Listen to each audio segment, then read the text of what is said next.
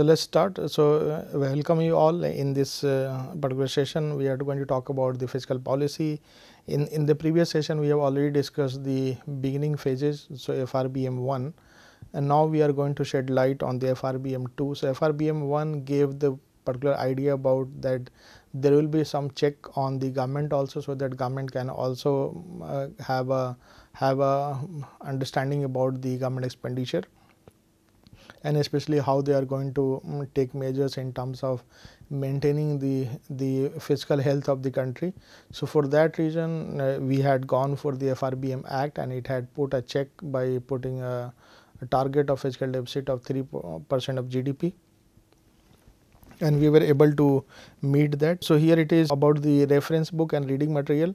So we have referred almost the same that I have already mentioned in the previous lecture. So it remains the same. In case you want to explore, you can explore these references. So FRBM Act was again in operation. At that time, Pranab Mukherjee was the finance minister, and he had come up with the concept of some kind of a new target of zero effective revenue deficit. It was meant to get adjusted with the grants to the states for the creation of capital assets. So whatever grant is special grants or any kind of a special need based payment is being made to the states, that will be adjusted, and that they called that as an effective revenue deficit. And at that time, under the Finance Act, this particular FRBM Act was again made it operational. So effective revenue deficit has some kind of it has been part of the debate and discussion that whether we should be focusing on this or we should simply going for the revenue deficit. But I think there is now agreement that this particular indicator will be dropped. So maybe after some time we will not be able to see this particular indicator, but at that time during 2015 it was there. The target for revenue deficit was raised to 2% of GDP, because at that time we had just recovered from the 2007-8 global financial crisis, and at that time we thought that it is always good to have some kind of expenditure. So at that point of time, this was the part of the discussion. And then there was also announcement of the medium term expenditure framework, and whatever the rolling targets that were given earlier, it was fixed that it should be giving the rolling estimates of the 3 years, and then it became the quite a permanent kind of exercise to be part of the FRBM process. So this was so we had the FRBM 1, then there was suspension during global financial crisis, and then again we started in 2012-13. At that time it was part of the union budget. Then the union budget 2016-17, we had the committee to review the FRBM Act, because at that time the 14th Finance Commission recommendation had also mentioned about it, that there is a time to revisit the existing norms of the FRBM Act, so that we can make it more aligned to the recent changes that we have seen because of the recent developments that we had to undergo. So that there are, from fiscal policy side also there is adjustment. So in the same way that we had seen in case of monetary policy, that how from single indicator we focus on the multiple indicator, and how from the bank rate we arrive at the liquidity adjustment facility and the repo rate. In the same way, government it was also desired that FRBM should be revisited and it should be aligned with the recent changes. So the NK Singh has headed this committee, and he submitted the report in January 2017. The committee mentions that the combined GDP target of both center and its states, which is around 49.4, and the 21% for the states, it should come down to 60%, which means that 40% for the center and 20% for the states by 2023. So this target has been given to the center plus the states, that you have to reduce the debt to GDP ratio. In case of a state, it will be debt to GSDP ratio, because we have the gross state domestic product over mentioned there. For fiscal consolidation, the government should reduce its fiscal deficit from the current 3.5% which was there in 2017 to 2.5%. So now it is going to be more stricter. So this review committee has suggested that instead of targeting 3%, which was the target in the FRBM 1 Act, now it is going to be 2.5% by 2003. But considering that we are now in a completely completely different phase of the economy, so it will not be able to maintain, and now I think the FRBM Act for some time it will not be in reach of meeting the target. The committee also recommends that the government should reduce its revenue deficit by 0.25 percentage points each year to 0.8% by 2023 from the 0.25% to 0.80 it has to go, which means that it requires the whole lot of understanding about how they will be going for expenditure cut. The uniqueness of this plan is that the panel has suggested that this FRBM Act will now be called under the Debt and Fiscal Responsibility Act, because debt is now going to be the one component. And as it has been mentioned, that I mentioned in the beginning about the fiscal rule, so there we had debt to GDP ratio and the budget balance both coming together. So the India is now moving towards the debt and the fiscal indicator both. So it has taken the path of both, rather than simply keeping in mind about the tax. One more unique thing that the committee recommends is the fiscal council. So this fiscal council, the committee has recommended that there should be a committee formed by the senior experts, those who are in the area of finance, and this expert will be outside from the, not from the existing pool of the individuals.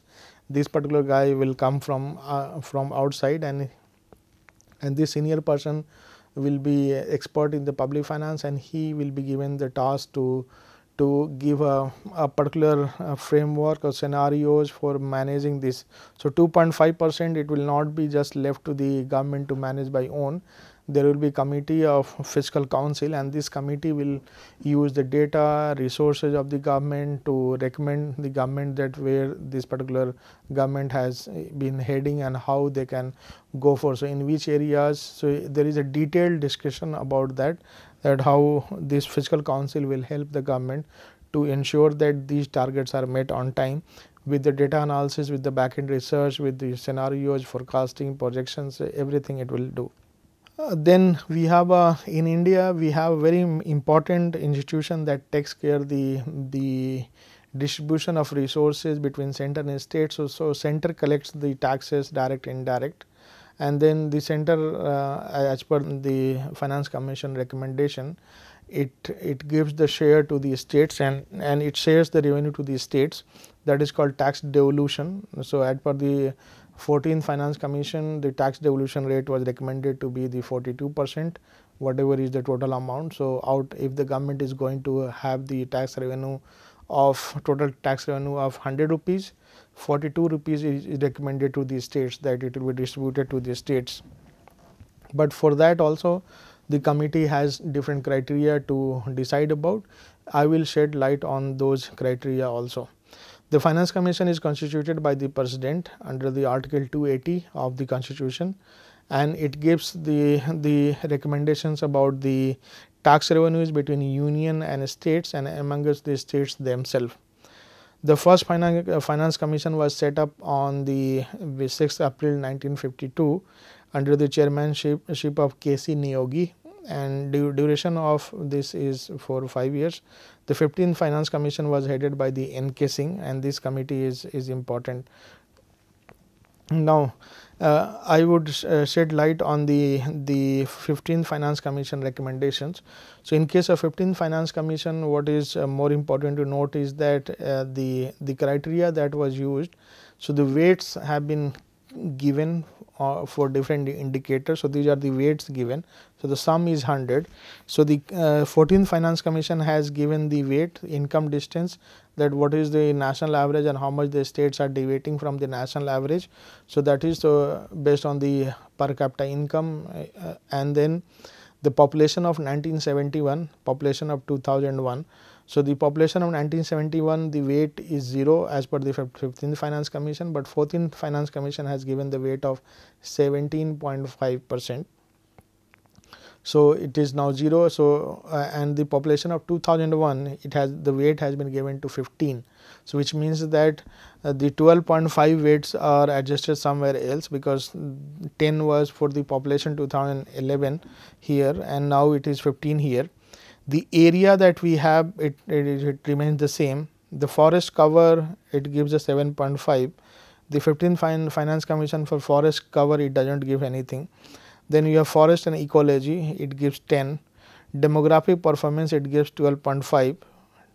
The tax effort that the governments have made in collecting the taxes, whatever at the local level or the state level, whatever octroi and whatever is in the hand, so it is 2.5.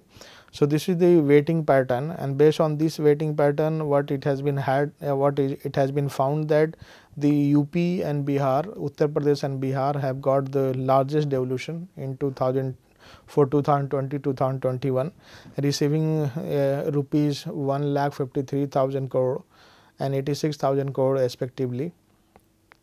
Karnataka and Kerala saw the largest decrease in the share of divisible pool, with a decrease of 0.49 and 0.25% respectively. Now this particular aspect is important to deal, because sometimes we for cooperative federalism, it is always important that the weights that we give we assign, it should not be biased towards some states, because it has been argued that the most of the states which are population rich, which means that they have the large population, they end up getting the higher share in the revenue by default. But those states which are efficient in managing the population plus the economic activity, they get the limited share. So there are the different ways to compensate the losses, but as per the 15th Finance Commission report, this is what it looks like. And then in India, similar to what we had the state level, we had the center level FRBM Act. The 12th Finance Commission had also recommended for the state level announcement. So for the first time, I read a separate dedicated chapter in the Economic Survey 2016-17 volume 1, and that had mentioned that how states have done better in managing the finances, some states, and some states are laggards. So there was a comparative analysis of states mentioning about the Fiscal Responsibility Management Act, and at the state level. So like FRBM, so in India, most of the states had recommended this, based on the recommendation of the 12th Finance Commission. Like FRBM, FRL was introduced in the fiscal responsibility. At the center, the fiscal responsibility legislation was the implementation here, adopted by the states with no less than this. It had the same target like a state. The FRA of the central government was enacted in the same way fiscal year 2003-4, and most of the states had gone for FRA in the fiscal year 2005-6. So this was the case. What is called the Fiscal Responsibility Act FRA by the states. It has the rule based target. So the target given to the states was that the fiscal deficit should be the 3% of the GSDP. So at the country level you have the GDP, at the state level you have the gross state domestic product. So this target was given to the state. So Fiscal Responsibility Act gave the target of 3%. The average revenue deficit was eliminated, while the average fiscal deficit was curbed to less than 3% of GSTP, just as the FRL had mandated. So some states, it was found that the revenue deficit that they were targeting, it had disappeared. The average debt to GDP ratio accordingly fell by 10 percentage point after this adoption. The 12th Finance Commission allowed also states to borrow directly from the market, and there will be some kind of self check. So just to ensure or just to promote the FRA Act, so most of the states were given some kind of or some kind of incentives to go for borrowing even if they want. In the same way that the central government has some kind of management rule, so they come up with the medium term plan, medium term reports for the projection. In the same way, they also had the medium term fiscal policy report, and that mentions about the rolling indicators of the expenditure, and it was also mentioned over there. And for most of the investment, with large investment also, it was quite adjustable, and most of the states had some kind of accounting mechanism, and with the projection of 3 to 4 years. So this was the recommendation of the committee. 14 Finance Commission had recommended the limits to be relaxed by 0.5%, zero revenue deficit for most of the states, debt to GDP ratio should be lower by 25%, and interest payments to GDP ratio should be less than 10% of GSTP. So this one was the limit, because in the first stance it was quite successful. So this was also recommended by the state. You will find that the some states which had enacted much before in the central government, so that was the Karnataka. So our early adopters were the Karnataka, Kerala. So it was Karnataka, Kerala, Uttar Pradesh, Punjab, Tamil Nadu. So these were the states that had implemented the FRL Act much before, that had gone for implementation of the FRL. In case of Karnataka, it was much ahead than most of these states. So some of these states even had the similar kind of implementation, almost nearby the implementation from the center. So this chart explains that which all states implemented the FRA Act in which, at which time. So I also want to highlight some kind of recent developments that we will be talking about. So in terms of recent developments, what has happened, that it has been found that most of these states are, and at the country level also, we were devastated by the coronavirus outbreak. So it also gives the complete idea that in which all month there was monthly expenditure outlay decline, and how it has been given relief measures in terms of MSC investment in healthcare and other services. So this gives the clear cut idea that how it has been implemented. So here it is, that in the first month of April, when we were completely under lockdown, and then post that May 2020, there was jump from 15%, 57% in May. Then there was June 116%. Then there was a July 20, we were down again by the 47%, 21%, 39%, because at that time we were completely in the peak periods. And then after that we had the jump of in October 129, then again 249 and 82. So this shows the pattern where the government has followed, and when was the time when government had to take extra measures. So here it is the in terms of capital expenditure. So this green shows the capital expenditure, and this line you have, it shows the revenue expenditure. Revenue expenditure means maintaining the existing resources, so giving salaries to the staff and all others. But in terms of capital expenditure, we see that the first period that we had made the investment in May 2020, June 2020, that has that must have paid dividend in the later months, and again in October, November we took measures, and it became, and by December 2020 we were able to at least have some stabilization in the program. So almost like almost like more than 100% here and more than 100% here is a jump. Even in terms of GST collection, it appears that in most of these indicators clearly reflect that November 2019 we had the very smooth chart, but after March 2020 when we had the lockdown, so especially in April, it has the V shape fall, but it has the V shape recovery. So fall and recovery shows the V shape.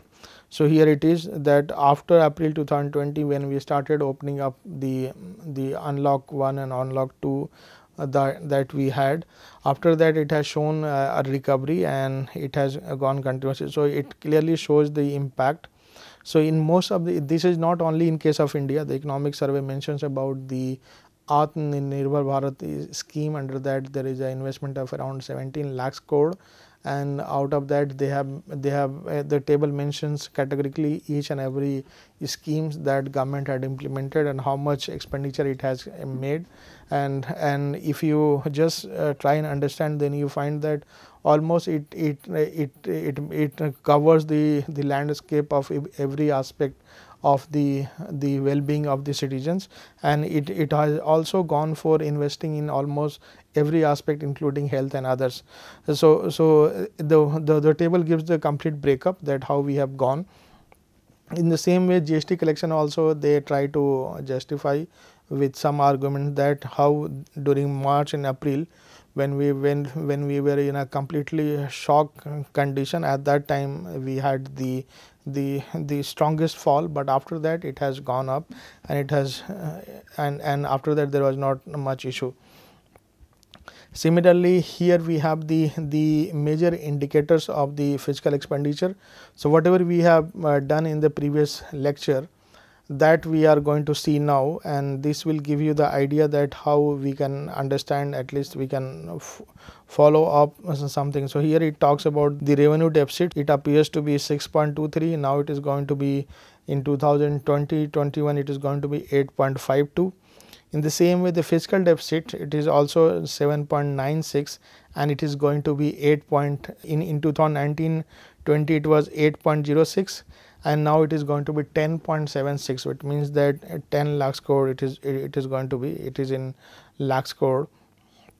But normally the fiscal deficit is presented in the in percentage form, but here they have mentioned in the lakhs crore. Similarly, we have the primary deficit, which is nothing but the fiscal deficit minus interest payments. So, this is also going to be positive 6.92, which means that government is going for borrowing for sure, and it will require a huge amount of borrowing.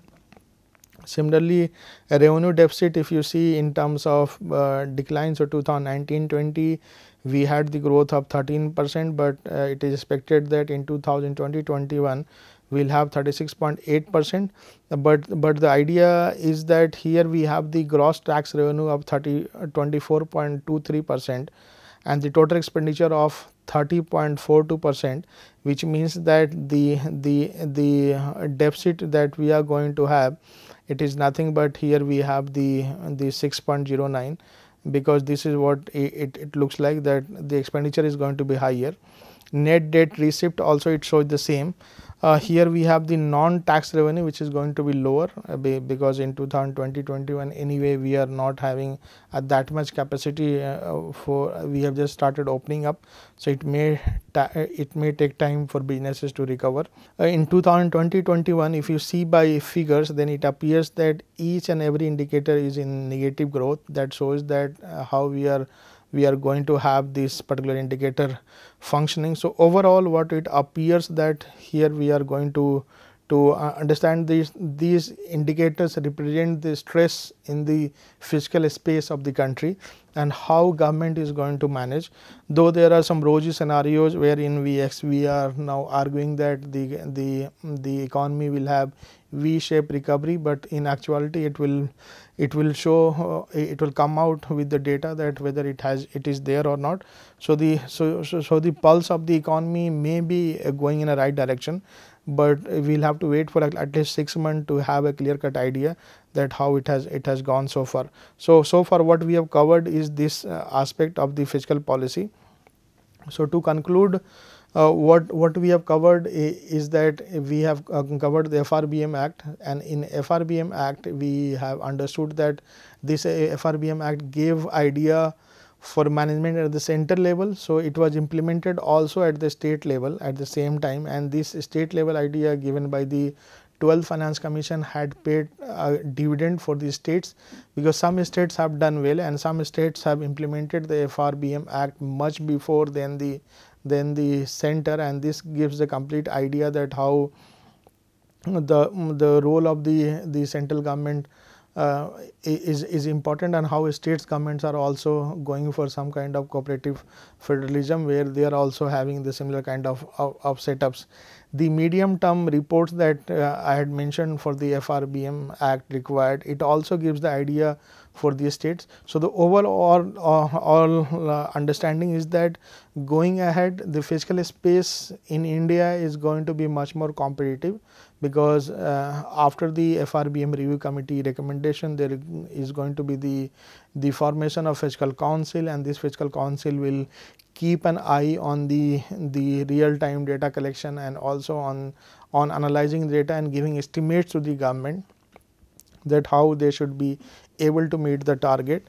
And the second aspect is the importance of the finance commission, because finance commission, as per the 15th finance commission, we saw that these commissions, this particular commission has given more weight to the there has been some adjustment with regard to the weights, and these adjustments are also indicating that some states which are high income states are going to lose money, and even and those states which are more by population going to get share.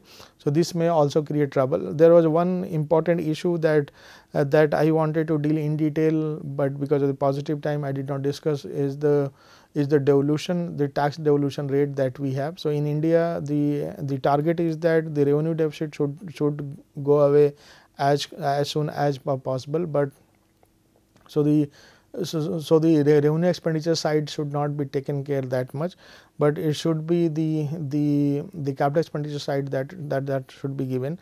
And the states are also contesting with the center that, since in the as per the recommendation of the 14th Finance Commission, the higher tax devolution was recommended, but at the same time central government put a rider that there will be some adjustment with regard to the support given to the central scheme. So, that also became one of the debated topics.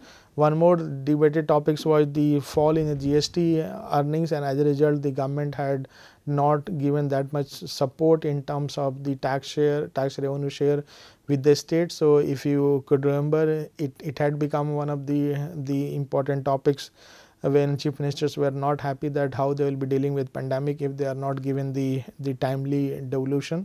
So, those aspects are important to note.